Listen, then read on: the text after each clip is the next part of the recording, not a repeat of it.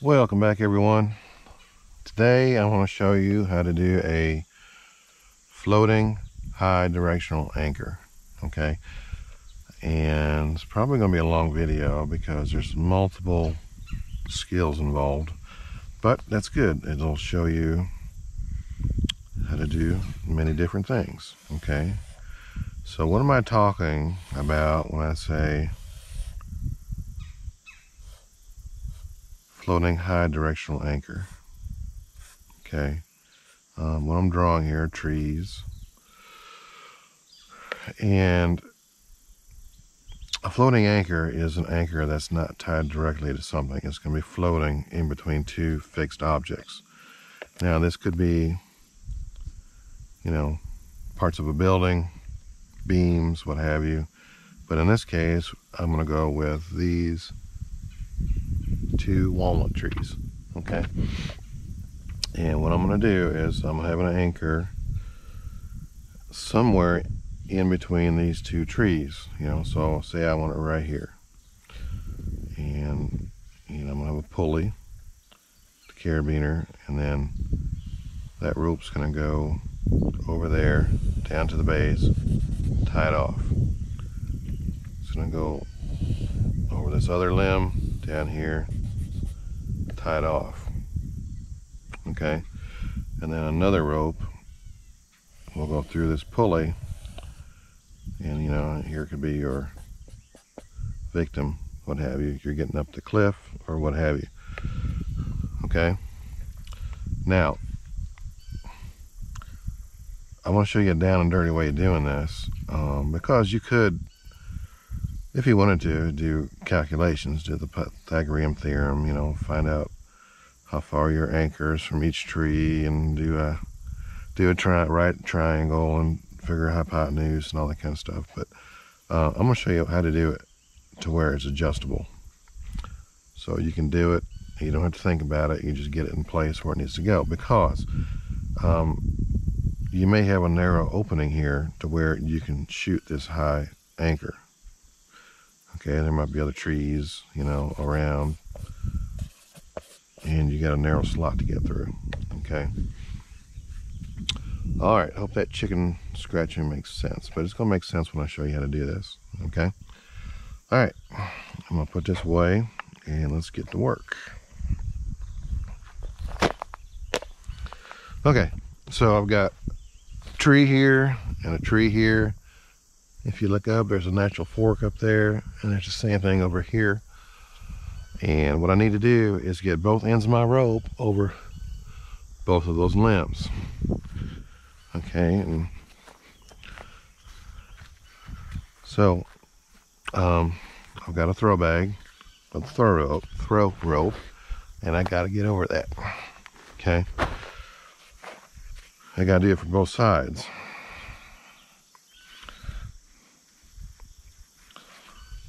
And if you don't know how to do this, I have videos on this. It's gonna be a long video anyway, so I'm just gonna cruise through.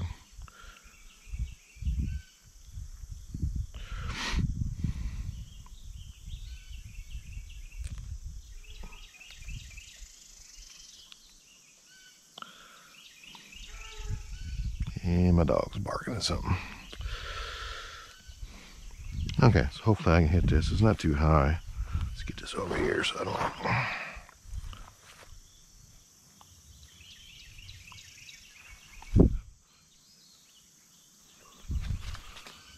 All right, perfect. Okay. All right, so I got it over the limb.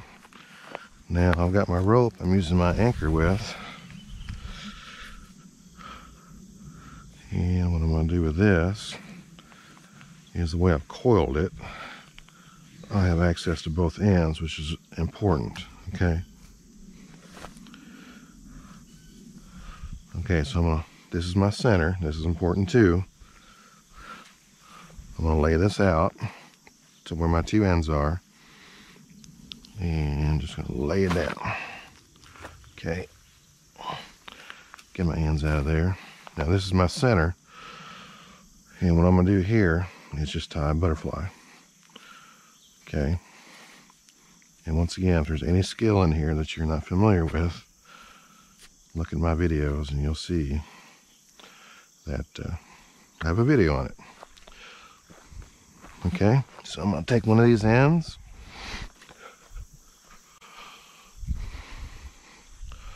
And we'll just do a simple clove hitch.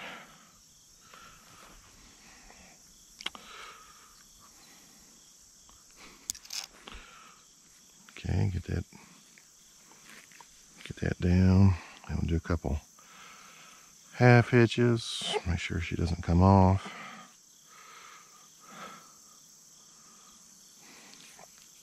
Okay, at this point I can pull this end over that crotch. Okay, so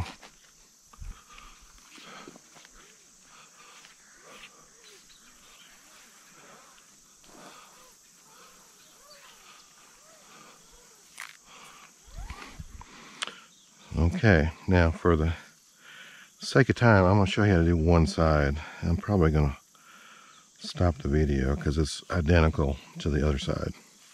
Okay, so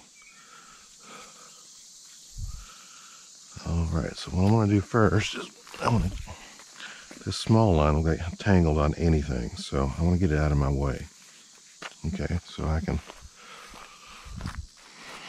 put that back there, and let's just get this line out of my way. Otherwise, what you'll find is it'll tangle on everything.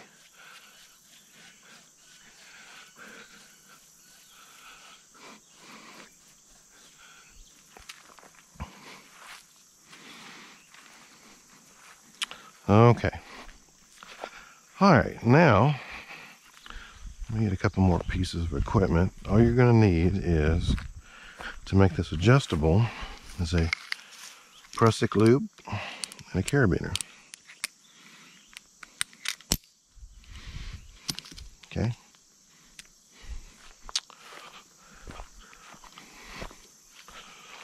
Okay, but we need to tie a basil anchor first.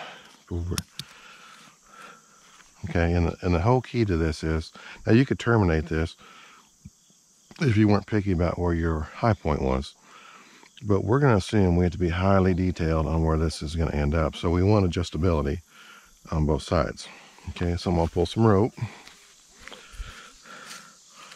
and I'm going to wrap this tree, and I'm going to do a basil anchor, a bowline on a coil, and I'm just going to go through it because I do have a video on this if you want to learn how to do this. This is a very stable anchor. Okay, we'll do one more. Okay. Bring this rope up to the bottom. Okay, I'm going to take this, form a bite, flip it over, stick it underneath my 3 coils.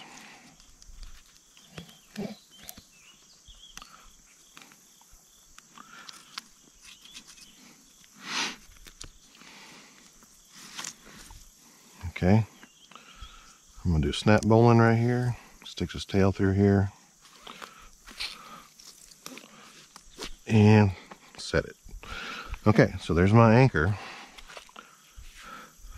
and that's not going to, as rough as this bark is and how tight that is, it won't move. Okay,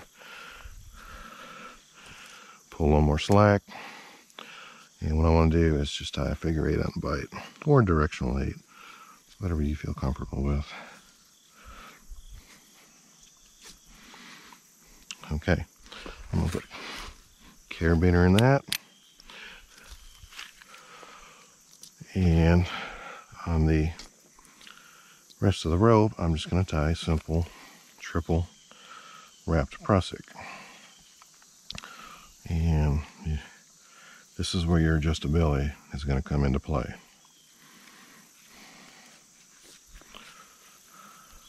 Now if you don't feel comfortable with just one prusik, you can use 2. You can use tandems. But okay, so at this point, I have an anchor on the tree, carabiner, and I've got a way to adjust the length of this, which is going to be important when we get our high directional up there. Okay.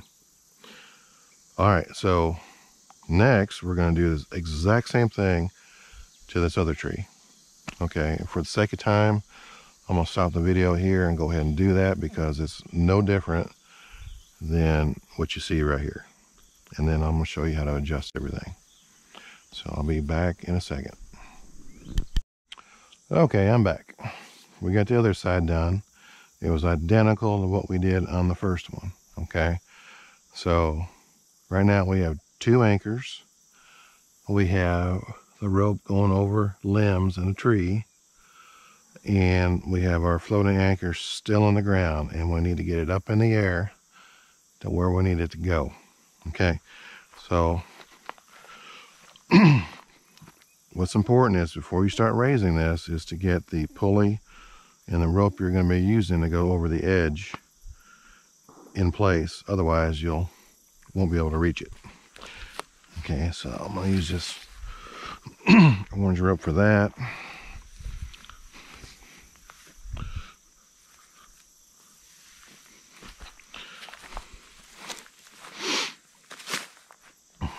Okay, so we're going to find our butterfly we tied, which is right here. And we're going to clip our carabiner with a pulley in it. And find our end. Close that. And pull enough out. And what you can do at this point is find your short end and just come over here and just tie it to something. Okay, and we'll just do a simple clove hitch. That way we don't have our rope fall out of the pulley. Okay, now it's just a matter of getting this in the air. And again, this is our adjustability right here. Okay, so if we raise this up,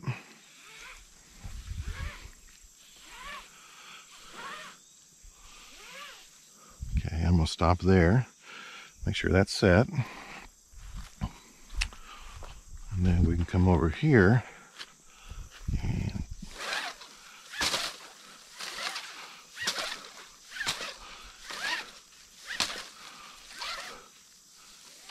okay, so if I were wanting to center it right in the middle, step back here and take a look. You know, that's about right. Okay, so again, keep in mind too that once you weight this, all the stretching the rope is going to come into play. Everything, you're going to lose a couple feet or so. Okay, but at this point I've got a high directional. Okay, now the beauty of this system though is that you can adjust it. So, you know, let's pretend that our opening is way over here to the left. Okay, it's just a simple matter of literally 2 guys, or you can do it by yourself, but 2 guys makes it really easy. Just take slack out of here. Okay, and take up slack over here. Okay. All right, so now I may have gone a little too far, so I'm gonna, easy to adjust, just take that down about a foot or so. And we'll pull it back over this way. There we go.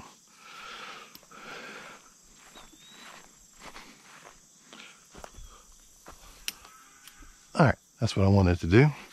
All right, I'm gonna step back here so we can see it. Okay, now I took it from the center. I shifted it about 3 feet to the left, okay? And the only reason I did that was to show you that this master point is adjustable, whichever direction you need it to go. So the only thing you may need to consider is your angle. Okay, now that's probably right at a 90-degree angle. If you look at it to your ropes, that's probably the most you want to push it, ideally. So my point is, you know, your bridle angle matters. Okay, so right now if you look at that, it's about a 90-degree. Take your finger and your thumb. Hopefully you can see that. That's about 90 degrees. We don't want to exceed that, ideally. So be thinking about that when you set your ropes over your limbs. But no, that's fine though. I'd hang off that any day. Okay, so and again, this is for threading a needle. You have a narrow opening. This is perfect for, like, if you're doing a rescue over a cliff edge and you're fortunate enough to have a couple trees near the cliff. Man, it's perfect. You can get you a nice high directional over that cliff and clear that edge of that cliff perfectly every time. If you don't have like something like a artificial high directional. Okay. All right. Well, hope this helps. And again, if you're not comfortable with one press stick, use two. Use tandems on both edges, and you'll be good to go. Okay. All right. Hope this helps, and I'll see you on the next one.